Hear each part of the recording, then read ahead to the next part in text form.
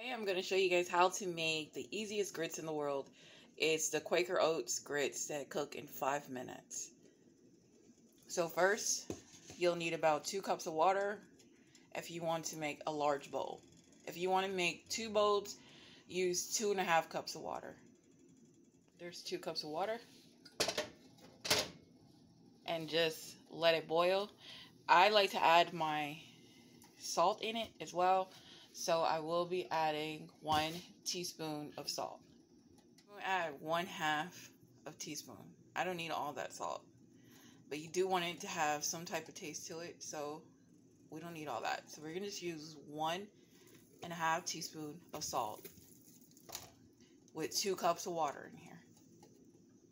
Added my salt, and all you need is about 1/4 teaspoon of salt.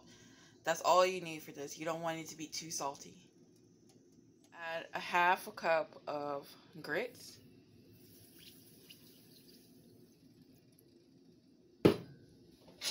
Be sure your out is on medium or medium low because grits do burn.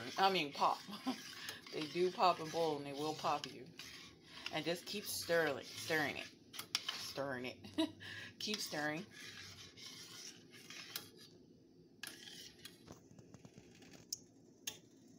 I like mine thick sometimes. Sometimes I like it creamy as well. But I feel like today I want it to be like in between. So as you're stirring, you will feel your grits starting to thicken up. You don't have to sit over the stove and keep stirring. But if you do this, this will make your grits really, really creamy. And it won't be gritty like. Have you ever had some grits that was so gritty, like every time you try to bite, it gets stuck in your teeth or on the side of your mouth? That's because the grits are not fully cooked. Now, if you have a microwave, it's simple and really easy to just cook it in the microwave. But I do really love mine cooked on the stove. It just seems like it's more personal to me. Now, it's going to get thicker. We are going to add some more water. But I just want it to just kind of cook in its own, I don't know the word for it. But I just want it to just cook. 5 minutes in, and it is boiling now. So now you want to really take that spoon and start stirring it, because if not, it's going to start sticking. See, as it's getting thicker.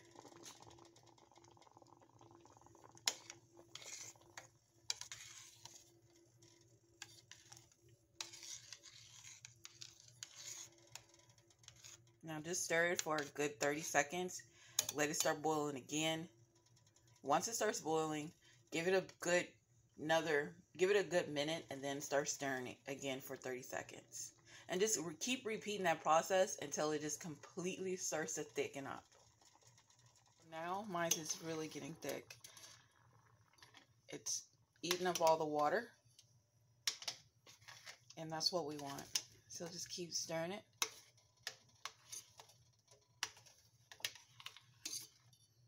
This is longer than 5 minutes, guys. This is like if you want it like just the way you want it, like it's longer than 5 minutes. Don't trust the box. That's if you're cooking it on high.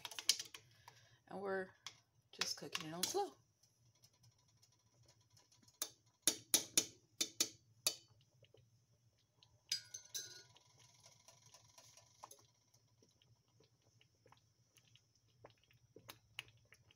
You see, this is where it's going to start popping.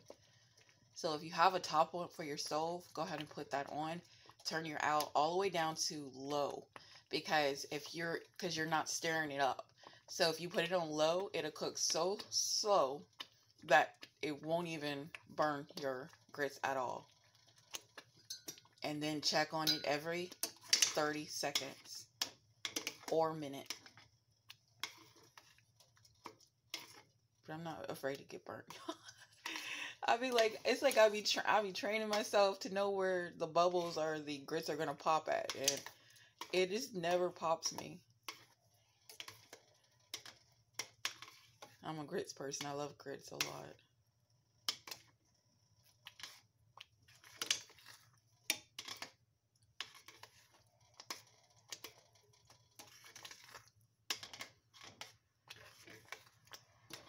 just keep stirring. This is another way you can keep the grits from popping you, is just keep stirring it. Make it go around in circles like that,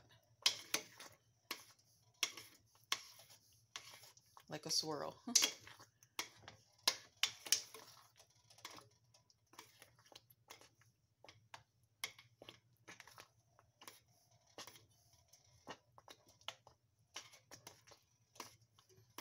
You can use a plasticware. Sorry y'all if I'm using a spoon and it might be kind of cringy, the sound.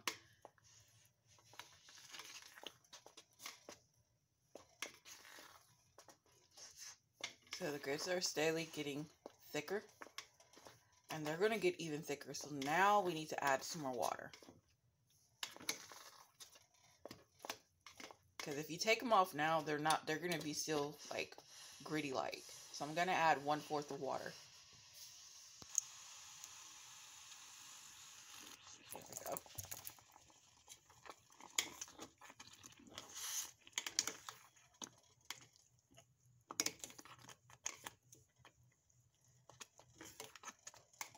And our grits are almost done.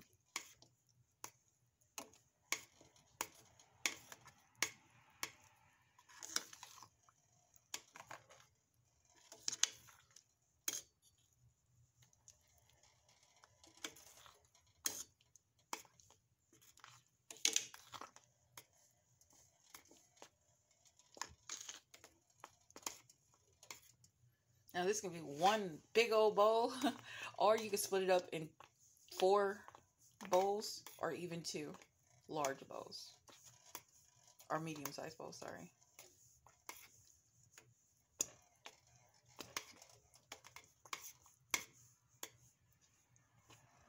So after I added the 1/4 of water, I'll let it cook for 3 minutes and then remove it. Now what I do with my grits is I add a lot of black pepper, because there's something about the grits and black pepper that I just love. Like, I just love the black pepper. I don't know why. It tastes so good. So I'll add that on top of my grits. I'll add about 1/2 teaspoon of unsalted butter.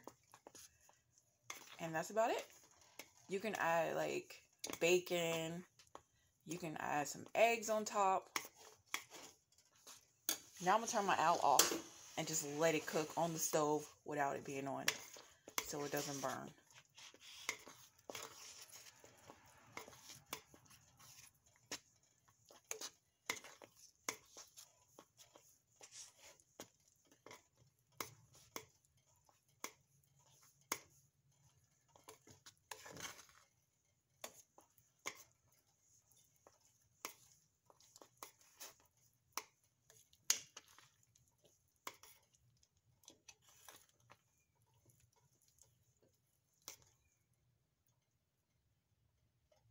Bowl set that I got from Dollar Tree.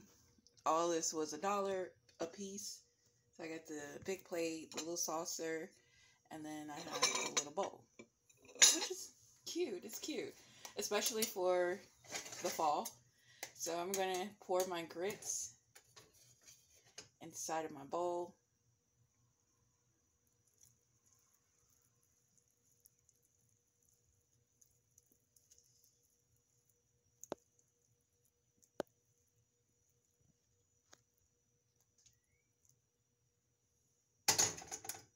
Not burn.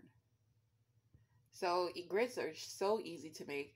One day I'll show you guys a video on how to make the grits where it literally takes almost 30 minutes, 45 minutes to cook.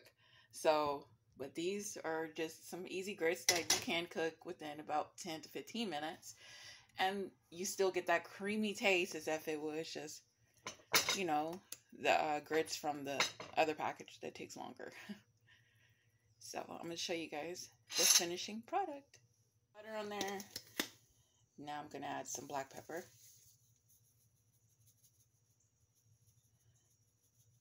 And so as I'm eating it, I like to like move my grits around, stir my grits up, and then continue to add the black pepper inside of it. I don't know why I don't add it on the stove. It feels like it just takes away the flavor of the black pepper, and I just like that freshness. So that's why I like to add it as I eat it.